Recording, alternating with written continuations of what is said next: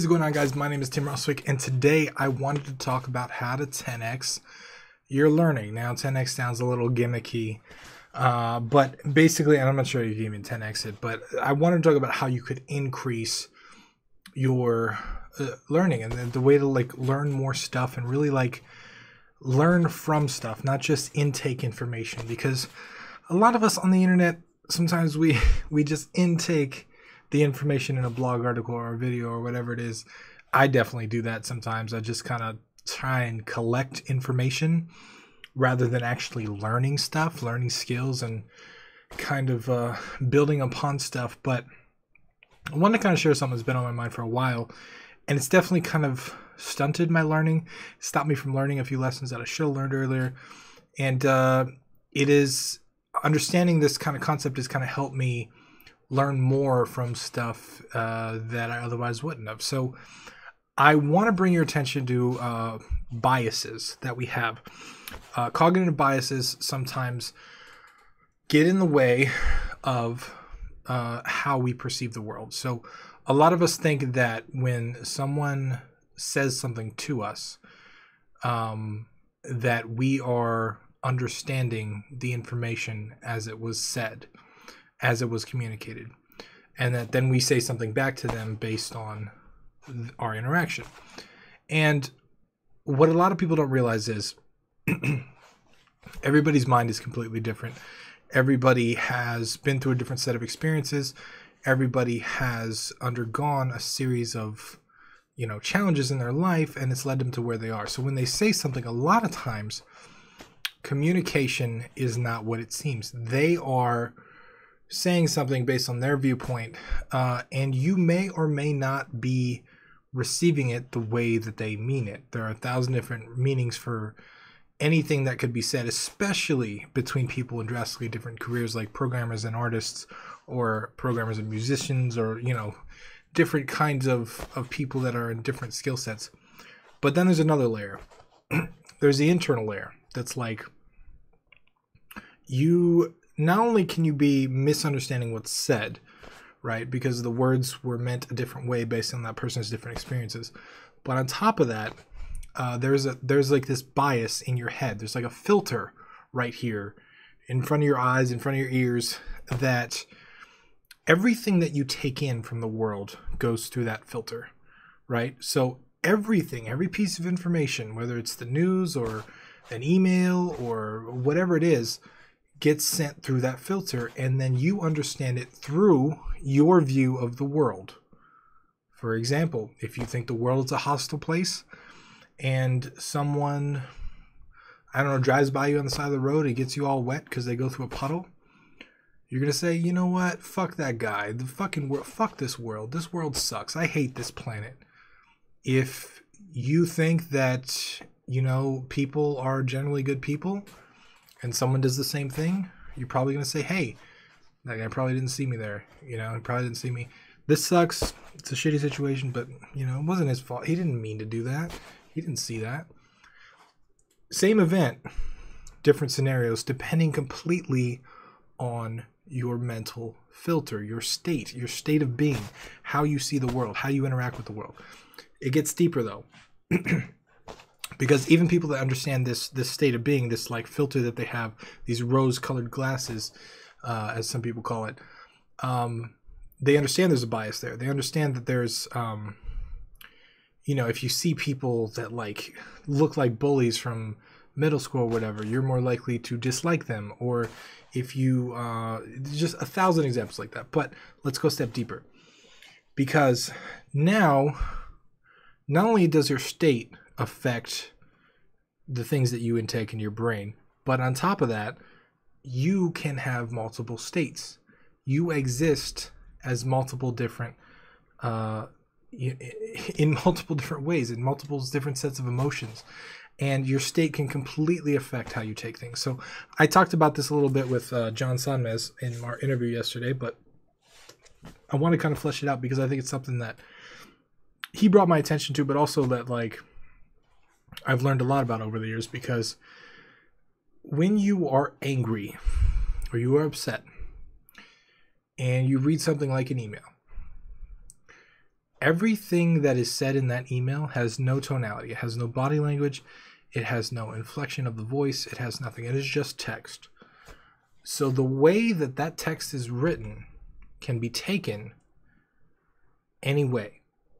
And the way that you take it is based on your current emotional state. So if you're angry, it may sound angry. If you're depressed, it may sound like the other person is depressed. Like, it just goes through that filter, right? So you see things through that lens. And it's one of the reasons why things like depression are so hard to get out of, because if the world looks gray and everything is going through a gray lens, how are you going to tell somebody that's depressed that the world's not gray? That everything they see is through a gray lens. I've been there. I know what it's like. It robs you of all happiness. It's this deep, dark place, and climbing out of it is very hard to do. So how does this help you learn things? Because we just went super deep, right? I just went and turned into like a fucking, I don't know, like some kind of self-help guru. But how does this help you learn more? Well, it's simple. So one of the things I've learned, I read a lot of books, right? I read a lot of books. I watch a lot of informational videos, tutorials, that kind of thing. I learn a lot of stuff. I have to. I feel like learning is how I get better, and I always want to get better. I want to be the best version of myself. And one of the things I've realized is that rereading books that I've already read gets me something completely new each time. And that can seem crazy, right? It's the same content in the book. Same exact thing in the book the first time as when I read it the second time. But my states were different. My filter was different. My life experiences were different because time has passed. So when I reread books, it may be the same information in that book, but the way that I understand it, the things that are important, the filter in which I see them through, the lens that I have, the current mental state, all of those things are different. So when I reread a book, everything that pops out to me is completely different. This doesn't work for all books, because some books are mostly fluff. Some books are just, they have one main idea, and if you get the idea, it's like, okay. But there's a lot of books where you can read them endless amount of times. Think and Grow Rich is one of those books. If you haven't read it, I highly recommend you do. But I've read that book over and over again, and every time I read it, I get something new out of it. And I do this a lot with information that I want to learn. I do this a lot with game design lately, with especially storytelling, because it's something I'm really struggling with Phobophobia. Like, my storytelling is, oh my god, I didn't realize how hard it was.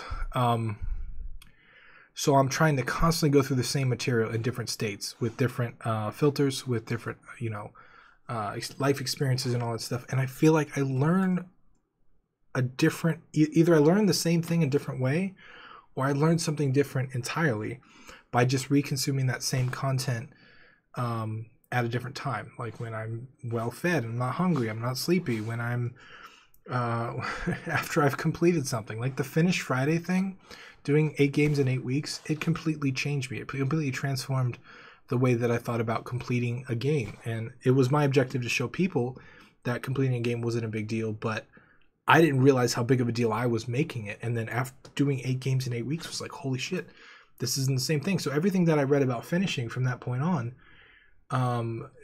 especially like I talked about this in the John Thomas interview too, like I was different. I felt like a Charmeleon turned into a Charizard at that point. Like, I'm no longer me. I'm some evolved version of me, and everything that I intake at that point gets pushed through a different filter. It gets pushed through a different me. I resonate with different stuff. And so if you read something, or you research something, or you look into something, or try and learn something, and it's not for you, don't get discouraged. Because one, it might just be your state or your filter or your the time in your life or whatever it is. But also maybe try and revisit that content later on in a different time, in a different state. You may find some value out of it that you didn't think you would see later in life. And this has happened to me so many different times. And like, I know there's an addiction out there to information, especially on the internet. I do it too. I'm addicted to all the information that's on the interwebs. It's all there, and I want to consume it all. But sometimes it's better to reconsume the same things and really learn them, because I think there's a difference between consuming content and learning, right? And like, one of the things that has really helped me is by really trying to learn this stuff. As I'm learning about storytelling, I am implementing everything I'm learning. I'm getting feedback. Okay, this doesn't work. I wake up the next day, maybe I was frustrated yesterday. I'm going to go back through the same thing. I'm going to try the same thing again, a different way, see if it works.